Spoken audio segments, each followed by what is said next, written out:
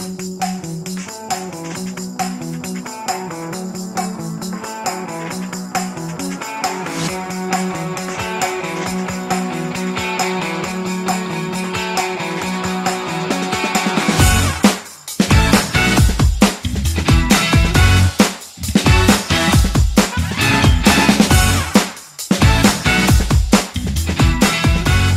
classy. Good morning, Rangers. We are back with another spectacular CTV. Tomorrow we got El Pizza. So bring your dough.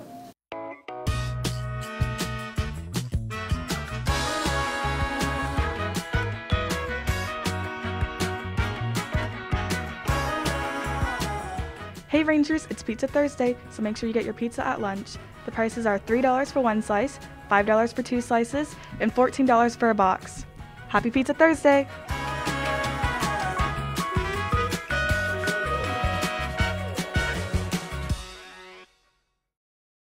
Today there will be fitting for letter jackets. See Miss Heiser if you have any questions. And girls golf will have a tea time at 8 a.m. Tomorrow boys baseball will be having their home tournament. Games will be at 11 and 4, so make sure to come support at the afternoon game. And varsity track will be at Maid Creek. Then we got Cheddarberry with the forecast. Do y'all like clouds? Because personally, I don't like them. They're always throwing shade. Speaking of clouds, today's going to be very cloudy with a high of 63 and a low of 45 with a 79% chance of precipitation. Now back to the anchors. Wow. Monumental gracias. Indeed, sir. Please congratulate the Clements Theater students who placed first at UIL one-act play zone contest Monday night. Lord, I think your team is about it. Now we got Yusuf with the Pluto News. Hello, this is from World News. First from ABC. More than 2 million people had fled Ukraine to neighboring countries. Next from BBC. Scientists found after a mild infection with COVID, the size of the brain can shrink slightly. Lastly from IGN. The Batman earned $128 million in the biggest opening weekend of 2022 so far. That's all for World News. Now back to anchors. Did someone turn up the heat? Because that was flames. Wee-oo. And happy birthday to Mr. Russo. Have a great day. As you know, your Clements swim team dominated at state, taking home multiple medals. Now we have a clip going over their huge success in Austin. Good morning, Rangers. A couple weeks ago, your Rangers were in Austin competing for the state title. Let's check in on their success. Today I'm here with Kevin Zhao, Hayden Bellotti. Okay, Kevin, how did it feel to break the state record in prelims and come home with some hardware? I mean, it feels great. I mean, our hard work really paid off in the end, and then in finals we just came back with some hardware, but it's fine because everybody showed up and we tried our best. I think that's the best part of swimming.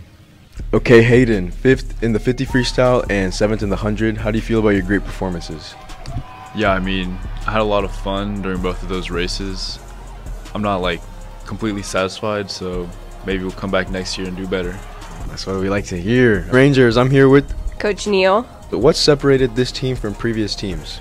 This team has a lot of mental toughness. They dealt with COVID and all the problems that threw at them last year, and then this year our natatorium was under construction. They were swimming outside in the dark in 30-degree weather, and I think this is one of the most mentally tough teams that I have had the pleasure to coach. How are you able to prepare them for such historic success? Well, first acknowledging that these kids are swimming 15, 20 hours a week, and I think my job as a coach is to offer that support to them, to understand that they are student athletes and they're dealing with a lot of stressors in their life. So knowing when these kids need a little slack and also when to push them harder. All right, Rangers, I'm here with Alex Fu. How did it feel to finally make podium after your senior year? It felt really great. I mean, it's been 4 years of really hard work to get here, and I had a ton of tough competition this year, so it was really great to kind of finally come on top. I'm here with Logan Brown. Logan Brown is the 6A state champion swimmer for the 100 breaststroke. So Logan, you won first in the 100 breast and second in the 200 IM. How do you feel about your great performances? It was a great feeling. After prelims, I was just looking forward to finals and having fun and just trying to swim faster. What are your thoughts going into your last year swimming for Clements? We're about to run it back next year. We're going to try and improve from 4th place and just have some more fun. I'm here with Kayla. What was going through your mind dominating prelims and getting first in each heat? I was surprised. I didn't think I'd win. I was like kind of impressed though. I didn't think I would perform that well, but I was happy with how I performed. What were the key contributors and main factors to your success as only a sophomore? I would definitely say my teammates and my coaches. I would say more of my teammates because they're always there for me and they're always like supporting me. I would mainly say Allison, yeah, and also Coach Neal. And third and final question, if me and you swam right now, do you think you could win? Sorry, yeah, sorry Gabe. Yeah. Okay, back to the anchors. Well, Sally, that'll be all for our show. Always remember, WP.